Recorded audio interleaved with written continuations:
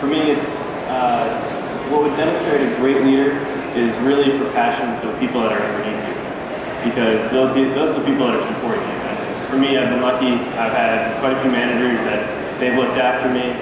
Actually, one of them in the back right there, Frank Gavac. He's definitely taken the time in order to make sure that I have everything that I can have in order to succeed. Because with my success, this is success. A lot of leaders and engineers specifically, they kind of focus on their own problems. I mean, we like solving complex problems, as shown by the survey. But for a leader, for passion, I mean, GE's shown me. I mean, I've worked as a co-op in a couple different companies, and they've definitely set a good tone for me in terms of the passion that a manager should show towards his employees and towards engineers that are there.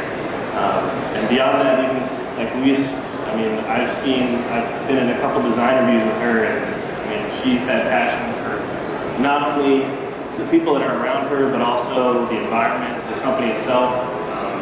Passion, I agree completely, 100%, that it's very important for a leader to show passion for everything that's around them.